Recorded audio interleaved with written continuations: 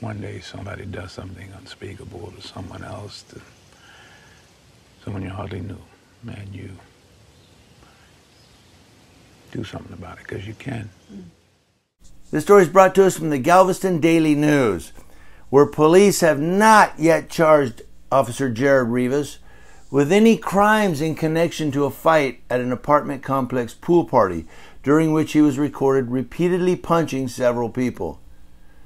That's likely because Rivas has argued his use of force was necessary to do his job as a peace officer, said Jay Coons, an assistant professor of criminal justice at Sam Houston State University. Now that argument can hold even though Rivas was off duty, out of uniform, and acting on behalf of Island Bay Resort Homes at 7400 Jones Drive, where he lived, said Coons. An apartment manager called Rivas to break up a pool party on June 25th of this year, and an encounter devolved into a physical altercation that ended with 2 investigations underway and Rivas on paid leave. In video, you can see a uniformed Galveston police officer holding a teen down.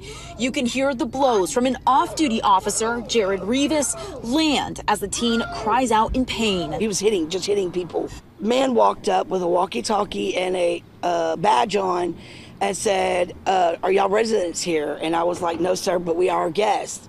He said, well, y'all need to get up and leave. Williams claims as they were getting up to leave, Rivas hit one of the moms several times.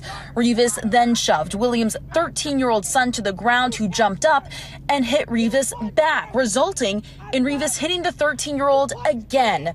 Williams says that's when the off-duty officer then ran up to her 14-year-old daughter with a closed fist and hit her. You hit kids! You hit kids! Williams says that's when the uniformed cop showed up, holding down the teen, and Rivas started laying down more punches.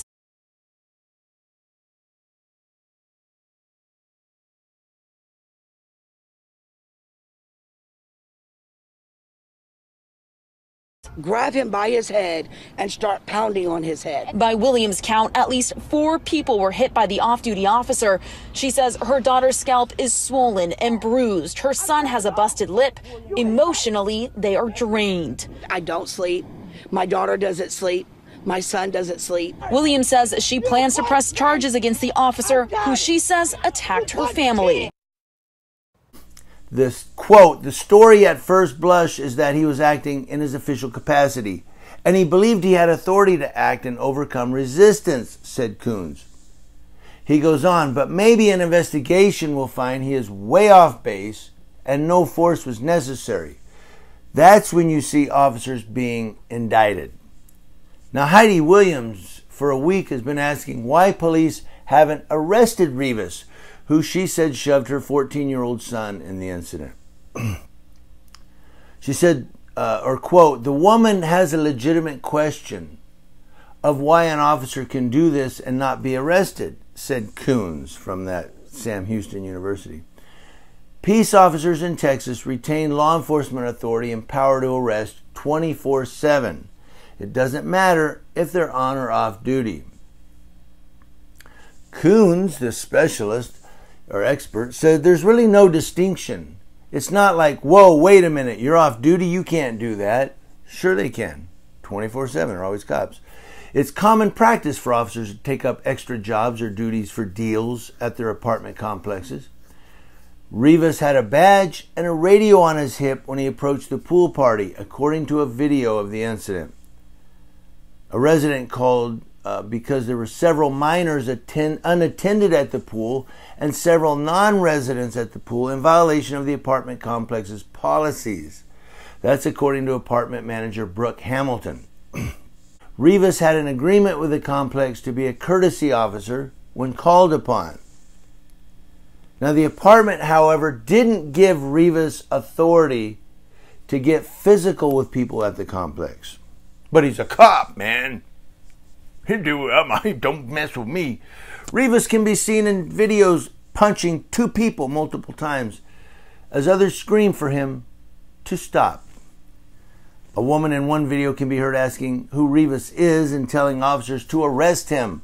An officer says, that's an officer who works for the Galveston Police Department.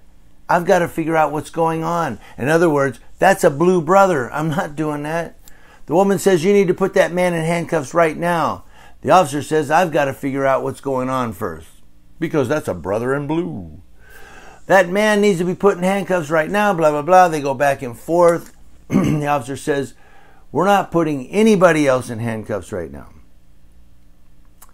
And she says, this man just attacked my children as an officer. Now the video, which I'll try to find, shows the woman approaching her handcuffed son before two officers stop her. The complex ended its courtesy officer agreements and hired a private company to provide security, says Brooke Hamilton. That switch became official Thursday, was already in the works when the fight happened. Yeah, we believe that, Brooke. Williams, whose son was injured in the fight, said she worries other officers won't hesitate to do similar things if authorities don't punish Rivas. They're going to do it anyway. If they had to go through the process like everyone else, it wouldn't happen so much, said Williams. She says it wouldn't take this long to send a civilian to jail. You're right. If it wasn't a cop, he'd be in jail right now. The police department has placed Rivas on administrative leave, pending an investigation.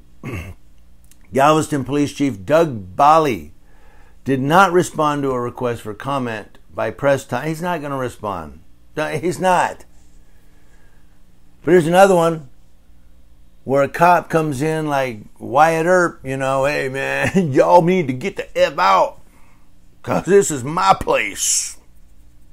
I'm a cop and I'm going to take action. You don't obey. Kind of a thing, you know what I mean? I mean, it just, I don't know. I wasn't there, but I get the feeling by what's going on here that this is one of those cops that you do what I say, I'm going to do some ass kicking. I don't know. Maybe I'm wrong.